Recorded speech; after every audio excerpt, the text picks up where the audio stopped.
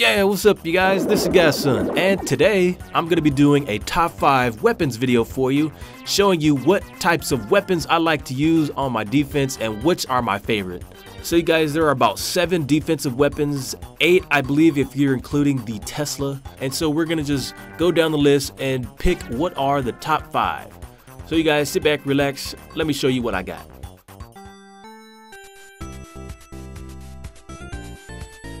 Coming in at number 5, it's the Archer Tower. Now, although the Archer Tower does not have as many hit points as the cannon, which is probably better at stopping wall breakers, the Archer Tower, what I like the most about it, has such a bigger radius to stop troops from getting your 50%.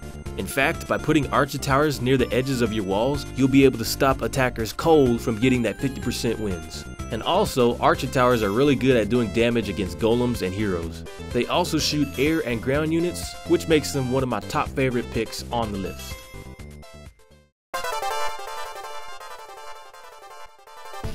Coming in at number 4, it's the Mortar.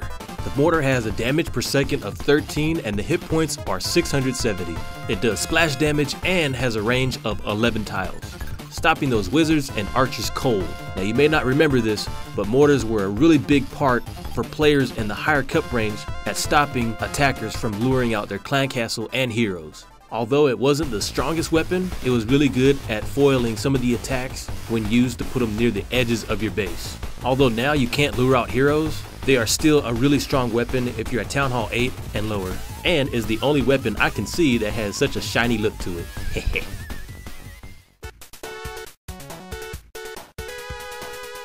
Coming in at number 3 is the Wizard Tower. It has 48 damage per second and has hit points of 880.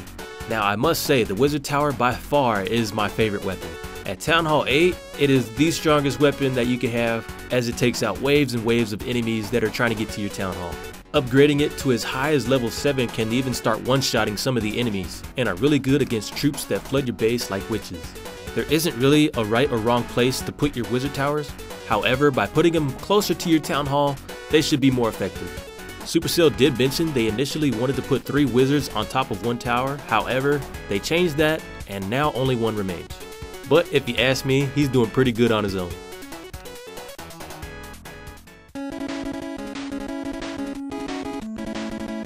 Coming in at number 2, it's the X-Bow. The X-Bow is unlocked at Town Hall 9, and as a max level, it costs 80,000 elixir to fill it up. It does 80 damage per second and has 2,800 hit points, making it the hardest weapon to take down on defense. Now the X-Bow is by far one of the most unique weapons and acts something like a turret. In fact, it's so cool, the Archer Queen decided to carry one as well. Although it is weak against troops like golems and dragons, it's pretty good at taking out troops like barbs and archers. It also has a secondary feature so that you can aim it up so it can take out air troops such as minions and balloons. So if you ever decide to push, make sure you have some of these to help you out.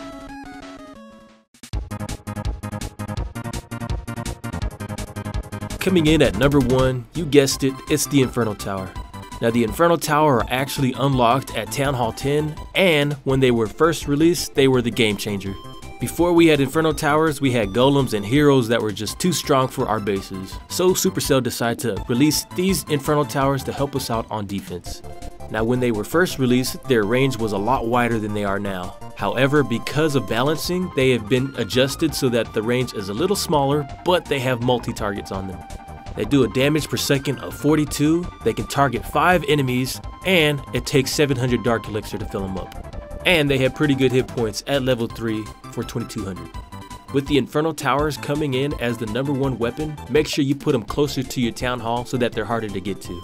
Because of the balance changes, most players are setting them to multi, however I like to choose both, having 1 single and 1 multi. With the amount of resources it takes to power up this thing, you can be sure it'll defend your base really well. So you guys, this is my top 5 weapons list. Let me know what you think. Make sure you comment down there what your top 5 are, and I will see you next time. Godson out.